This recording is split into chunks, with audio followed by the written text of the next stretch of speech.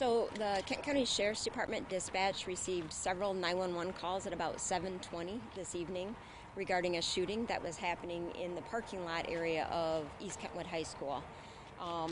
The school had a graduation ceremony happening in the stadium, and as people were exiting the stadium, it appears that two white sedans were involved in a gun exchange between each other, and two individuals were struck by bullets in this exchange. One of them is a 16-year-old male from Texas, and the other is a 40-year-old female from Grand Rapids. Both of them are in stable condition. The 16-year-old received a wrist wound. The female received an abdomen wound and a wrist wound, so 2 shots. They're both being treated at local hospitals. Beyond that, the suspects left the area at a high rate of speed, exited the area. We are looking for them right now. We're also looking for any leads that anybody might have about their identification.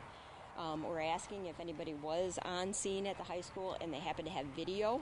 That would be helpful for our investigation. You can get that to us by contacting the sheriff's office or Silent Observer.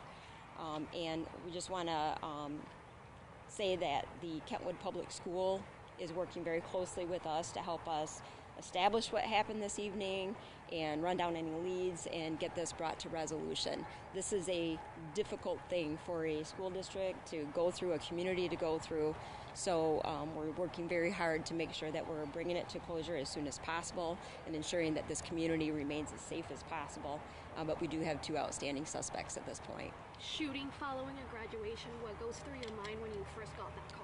Certainly you're nervous for the safety of the community and the people who happen to be on the scene of the graduation. So stabilizing that scene and making sure that we get it as safe as possible as soon as possible, and then bring that incident to closure by investigating it very thoroughly and making sure we know what happened and hopefully why. Is there a motive here yet? We don't have any of that information yet. What is the connection between the 2 people who were injured? We have no known connection between those 2 individuals or those 2 individuals to any of the possible suspects. So it's possible they just happened to be bystanders in the event. Sheriff, we had been told that witnesses have told us that 10 shots were fired. Is that true? I don't have an exact number of shots. I would say multiple shots, a large number of shots were fired at this scene, but I don't have an exact number. That's one of the things that we're still very painstakingly trying to figure out. What types of weapons were involved, how many weapons were involved. We have eyewitness accounts, but obviously it's important to know for sure. Sorry, go ahead. I know you said the victims are being treated at a local hospital, Metro, Spectrum. I can't answer that question. I'm sorry. Sheriff, a student had also said that the victim was a mother of a student. Are you able to confirm that? I don't have that information. I'm sorry. Suspects still on the loose. Is it 2 suspects? We have multiple suspects that got into the vehicle. We don't know their connection to the actual shooting. We know we had at least 2 shooters. Is this community safe tonight? I want the community to be alert to these potential suspects tonight. We have no reason to believe they're coming back into the area or that they have a specific target back in this area. This scene is secure now, but of course, until we bring this case to resolution, I can't be certain on what their intent is. But just to be clear, there is no public threat at this time. We do not believe there's an ongoing public threat at this moment. What do you say to families and students and people who are a part of this community? I mean, a celebration like this is something that brings family together, makes us feel close as a community with pride of our young people and what they're accomplishing. This is very difficult to have happen in this community at this moment of celebration. So I say that we're working to bring it to resolution. I also say communities keep communities safe. So we need to make sure we all work together to bring it to resolution, to get all the information we can about this case, and so that we can do it quickly and thoroughly and effectively. Sheriff, this community has had a rash of violence recently. We had 2 homicides last weekend, 3 homicides this month, and a number of shootings. For a community struggling with this surge in violence recently, what would your message be? I'm certainly concerned about the surge in violence, and again, I'll go back to communities keep communities safe. We have to work together to bring these cases to resolution. We have to know that it's up to each person in this community to keep each other safe. We had also heard that law enforcement officials were on scene of that graduation. Were they deputies with Kent County Sheriff's Office? I don't have that information. Just to double check, so 2 suspects, Do you have age ranges or any other I descriptive have information? We are literally reviewing the video right now, tips that we are starting to get into Silent Observer, so I don't have any of that information. And the images that I see, it's not clear who the identification is, so I really can't. I don't have great descriptions of the suspects right Are you now. guys planning to release any of that video or images at any point? I don't know. Last question for you. When can we expect another update? I think we're probably going to be a little while before we get anything more extensive, so we will keep you posted. We'll send out information to you when we will update, but I don't have any more information forthcoming in the immediate unless there's a change in the circumstance. Were these people who were shot, were they here for the graduation? We are still trying to get good interviews with those individuals because obviously they were in need of medical care. So they were evacuated to the hospitals. We have officers there talking to family, and at one point will be the victims themselves, but I don't have that information right now. Is there any intel that this could have happened before? I have no knowledge of any intel ahead of time. Are witnesses and suspects, or not suspects, victims cooperating with you guys at this point? We've had a very cooperative group of people that we've worked with so far, and I expect that to continue. We're really working together as a team to get this case resolved.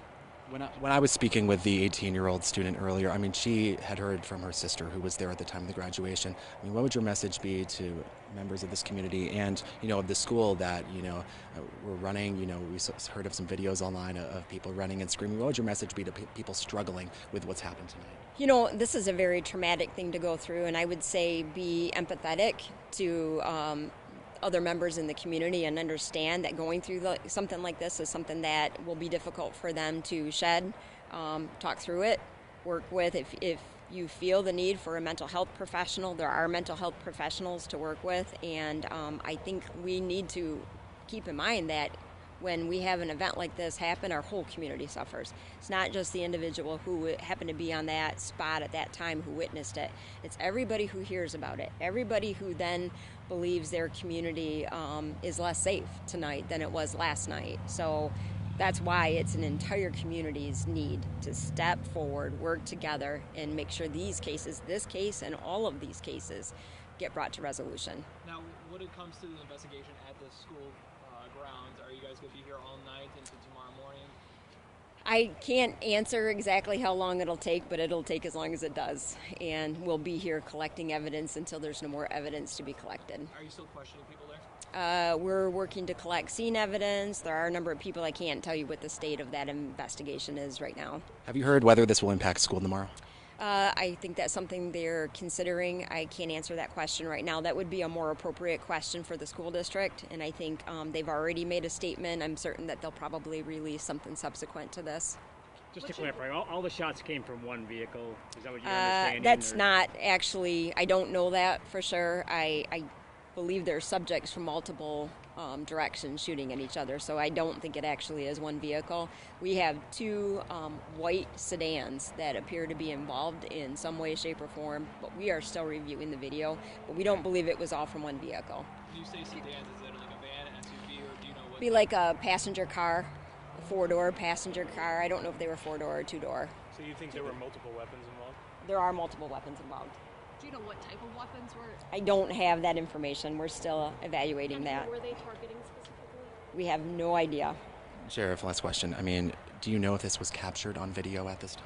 So there are portions of it that we can see from the school video, but how detailed it is and how exact it is, I can't answer those questions. That's part of what we're reviewing right now. Do you know if they left this way or that way? I can't answer those questions. I don't know those answers. So were the victims, just to get it straight in my mind, were they in one of those sedans or No, not? no. Were they outside or were they in a vehicle? No, they were in the parking lot area. So Okay. They appear just to be innocent victims. My suspicion is that they are just completely bystanders that happen to be here at the time of this gun exchange. I think last question for me, obviously it is graduation season, people are out there are celebrating. Should districts be doing anything, especially given the uptick of gun violence in Kent County?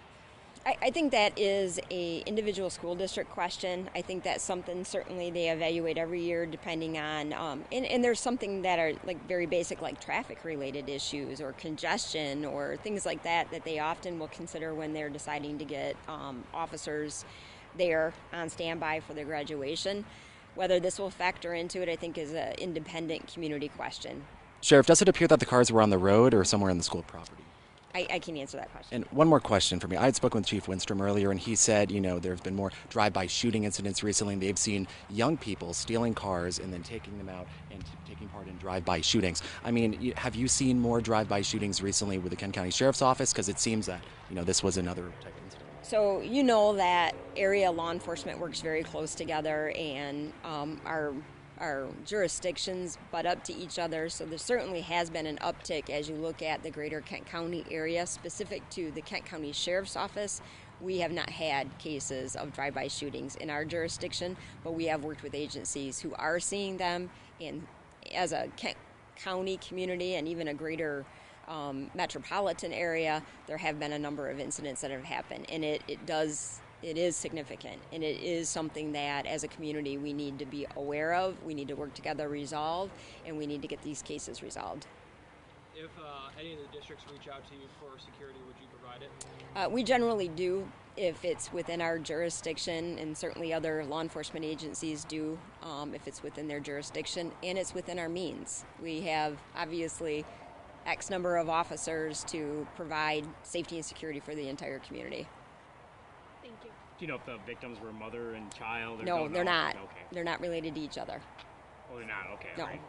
But No. they were attending the event, or That's what Okay. we're trying to work on right now. This is really early in the investigation for us, so we're trying to make sure we talk to you and let you know as soon as possible. But there is a lot more that we don't know yet, that I can't confirm yet. And again, they're going to be okay because we've read comments of someone who has passed away, but you said these two people are going to be okay. So the two that I know about are both in stable condition. I would say the 40-year-old female had what I would consider serious wounds from this. The 16-year-old had a wrist injury, still serious. A wrist injury was serious, but both appear to be stable. That's the knowledge we have right now. Not to say that there's not more information that we haven't been updated on yet, or that I haven't been updated on yet while I'm here with you guys. So Both gunshot wounds, though. yes, correct. boy or girl for the 16-year-old? If you know. Male. Male. Okay. Yeah. And then the 40-year-old is Female. Yep. one was from Texas, you said? Yeah, the 16-year-old was from Texas, here visiting family, and the 40-year-old female was from Grand Rapids. I think that's all the information we have, right, Eric? Yep. And Anything I'm missing? I had to step away from the first part, but it was, as the superintendent said, and I think it was in there, it was a Crossroads Alternative High School graduation that was taking place at the stadium. That was the event taking place. Anything else you would like to I have nothing more at this time. We'll get back with you as soon as we do have additional information. And again, if anybody has information related to this incident or perhaps video that might be helpful to our investigators, I ask you to call either the Sheriff's Department directly or through Silent Observer, but we need the information. Or okay to say if they're students or. Yep, okay to say if they're students, because that's something that students often would do. Thank you. So we've been listening to this news conference from the Kent County Sheriff tonight, confirming that there are two victims in this shooting. One, a 16-year-old male from Texas who was here visiting family for this graduation that was happening tonight, and the other, a 40-year-old woman from Grand Rapids. As you heard the sheriff talk about, the injuries to the 40-year-old are more serious. Injuries to the abdomen and the wrist, both are in stable condition, being treated at local hospitals at this time, and currently authorities are looking for the suspects who took off in a car. The sheriff said multiple suspects got in the vehicle, not saying how many suspects there are at this time, but she said there are at least two shooters involved, two white sedans involved in this place. And she also said, as the investigation goes, they can see portions of the shooting recorded on the school video, which will be helpful for investigators in the day ahead. But the search continues there for those multiple suspects involved in this case. And the victims, those two of them not related to one another. So definitely a very tough situation here tonight at East Kentwood High School, right in the middle of a graduation. in the midst of all this gun violence happening recently. We will continue to give you all the information on News 8 at 10 and 11, but that's the latest we know right now from Kent County Sheriff Michelle LaJoy Young.